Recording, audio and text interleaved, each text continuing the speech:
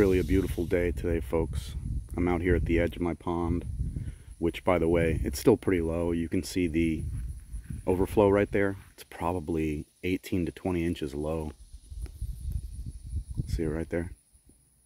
But, I mean, just 2 or 3 days ago, there was almost no water in here. Y'all see those flowers down there? That's purslane. Yeah, it's a superfood. Down out there, even out there, that's purslane all along the edge. Creedmoor propagated that stuff many years ago into his pond because it's an actual food source for my plants. And, you know, the hydrology here is important to the area around. Under my care and custodianship, we need this moisture here because it's basically what blankets this entire pasture. And it really does help. It makes a very positive impact on things. I can even turn over here towards my vineyard. Its impact is felt here as well. Every night we get a pillow of air and moisture that builds about 6 feet above the pond, sometimes a little further. You can see the hibiscus flower right there.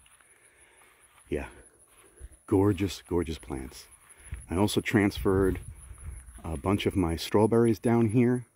You can see them there. They're doing really, really well. They're on automatic drip irrigation.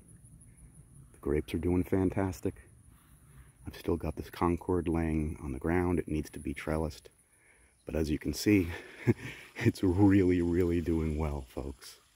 Follow the Back to Eden method and amazing things begin to happen. Yeah, there's no compost down there. It's all broken down wood chips.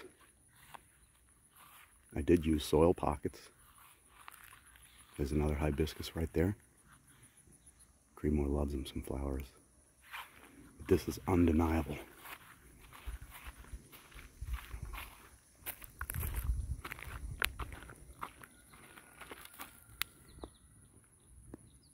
Peace, folks.